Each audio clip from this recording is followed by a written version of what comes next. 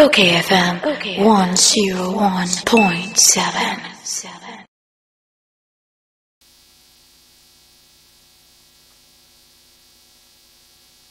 Hey, Nana, Aisha Huan.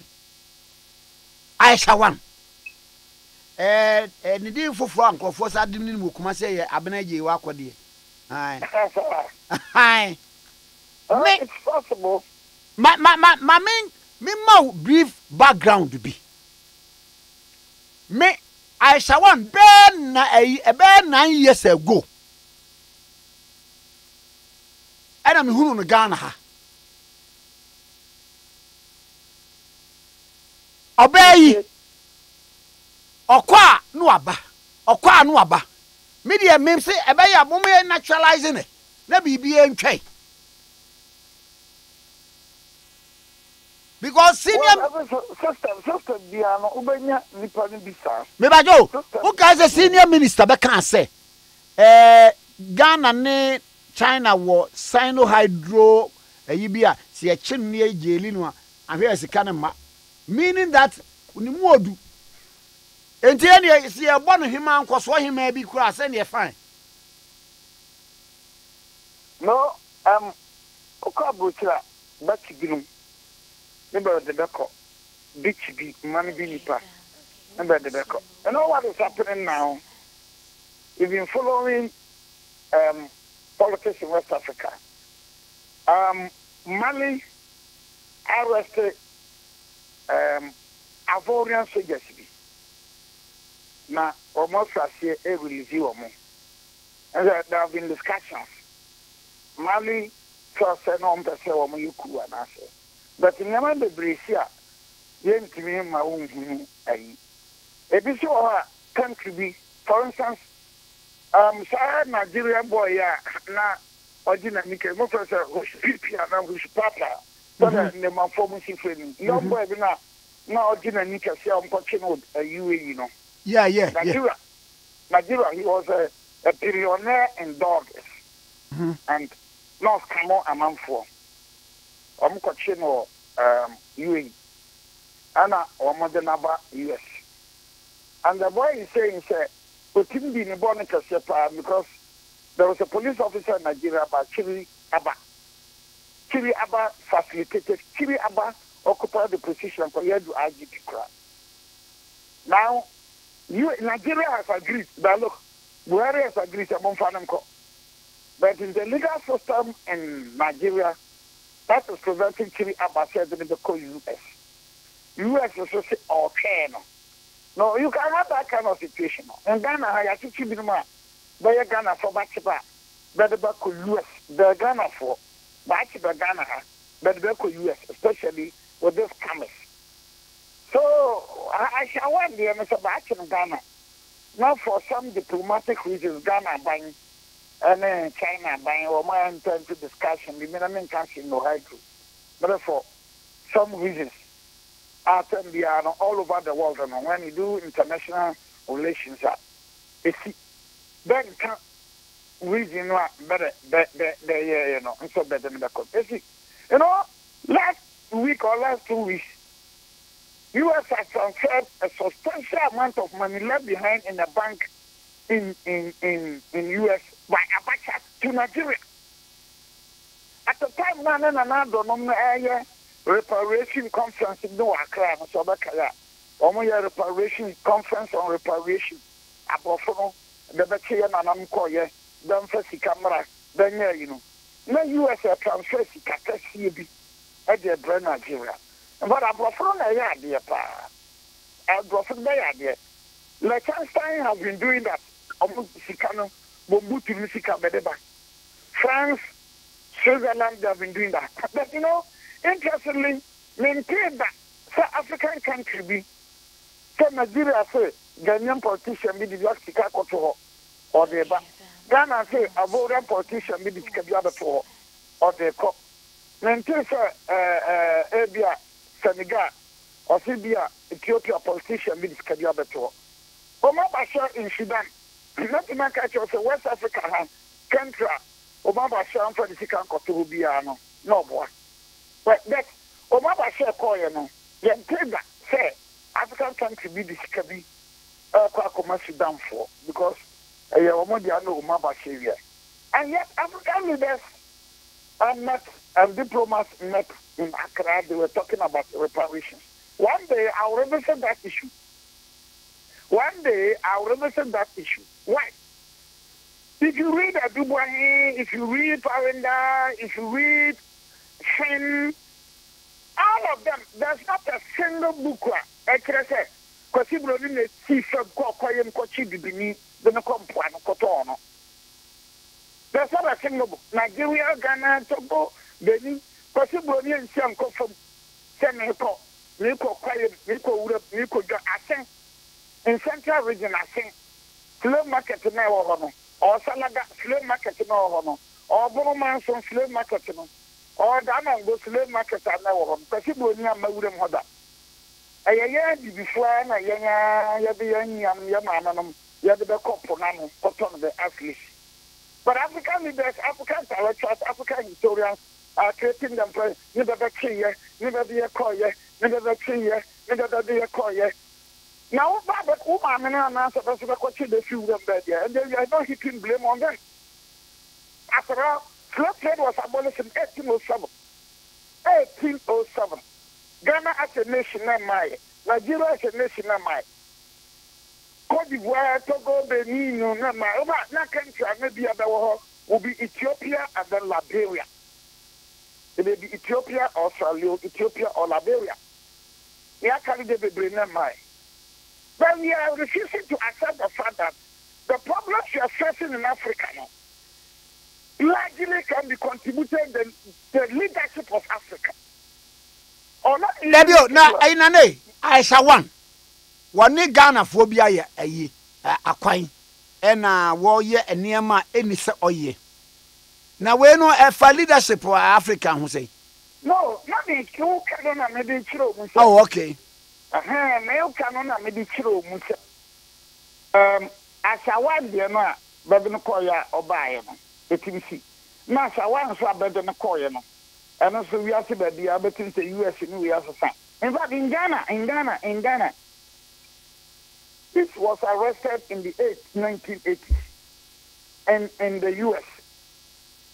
The government of Ghana, the Ghana for do echo jail matter for students. Ghana for corners do.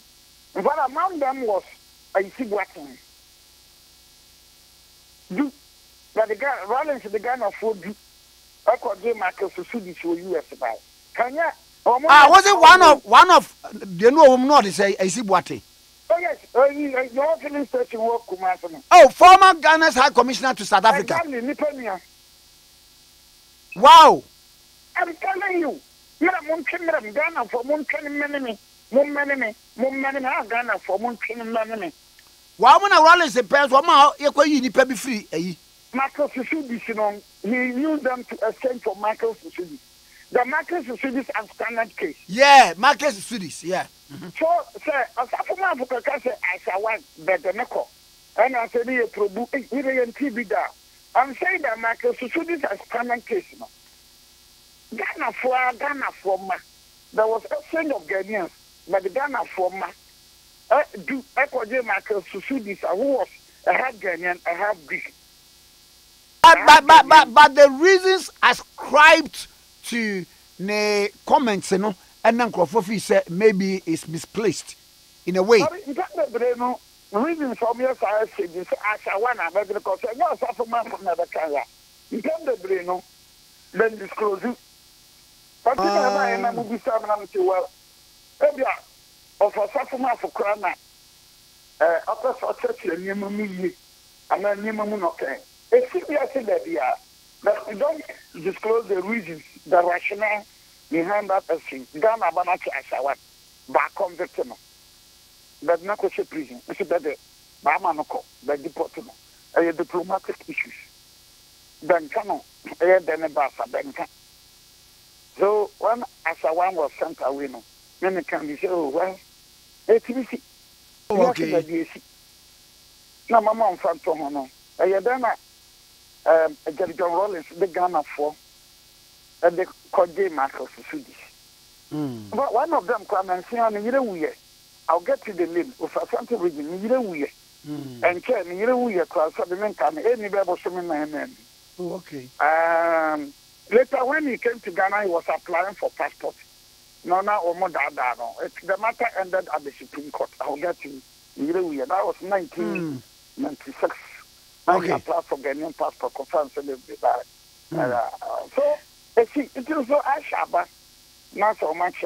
No, they see that they are. Okay. Nana, Mammy, Fauci, and I'm quiet, maybe, bra. So, well, I'm so urgent as to do the Baumianization of the system. No, if you Baumianize, even very cry. So, no, because we will be car, not a soccer tower. Because information in our store, over Soto Bika, measure chassis number, measure engine number, of flexible system. And it is a grand set, Opa say, we be a digital, and now digitalize it, and Yama, Okoya say, Pacho, Baumianize, Mammy.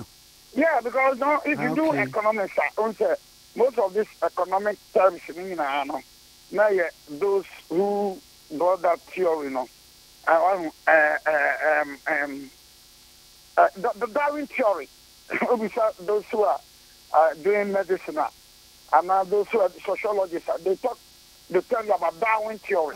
You cry Woba a psychology, no near the idea, Ubenya Pavlov, the state of behavioral science, Ubenya Pavlov theory. Very good. Then you have the economists of the Keynesian theory.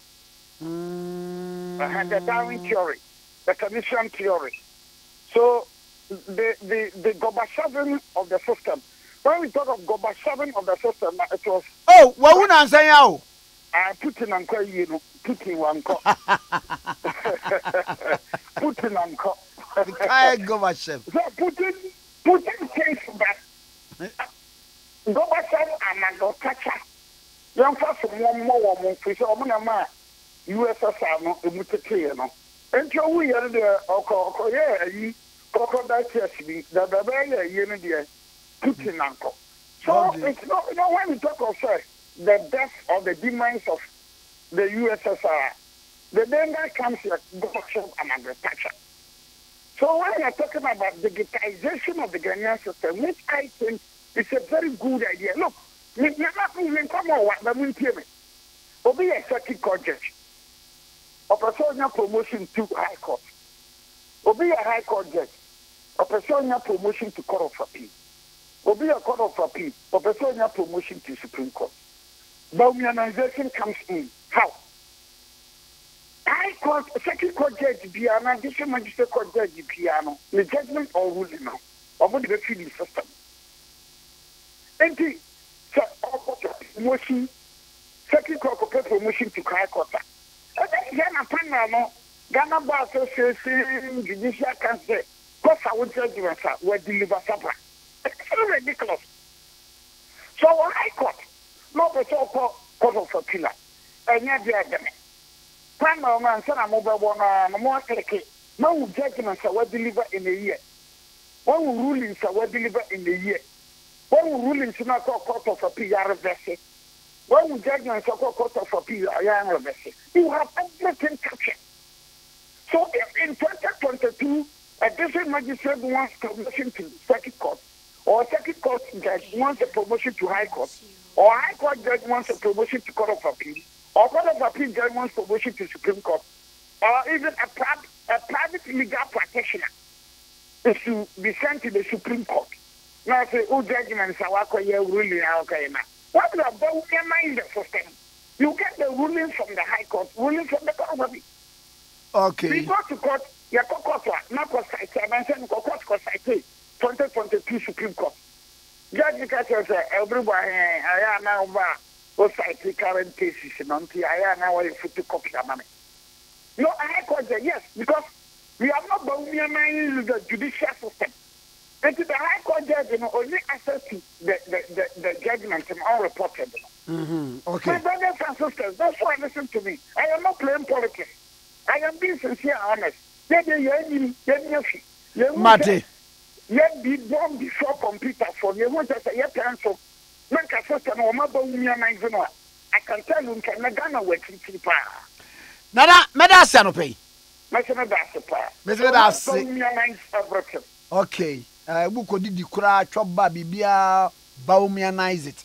Yeah, na Obiri Boahen actually como former deputy general secretary of the New Patriotic Party where lawyer ni be pa cho ba tampa madake sonko a ewo ho. OKFM 101.7